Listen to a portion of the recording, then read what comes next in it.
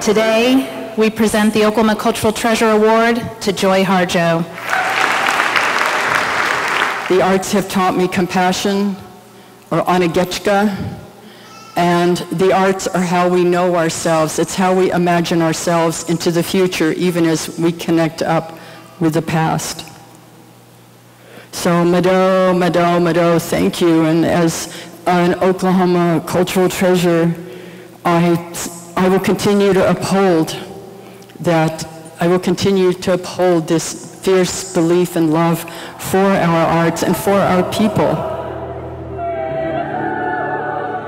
We are pleased to designate Kristin Chenoweth as the 7th Oklahoma Cultural Ambassador.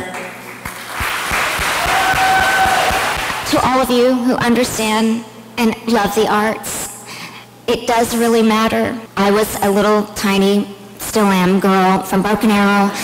I didn't really fit into a lot of things. My voice sounded funny, but the one place that I felt at home was on stage, which is why I'm in therapy, but I do love it there.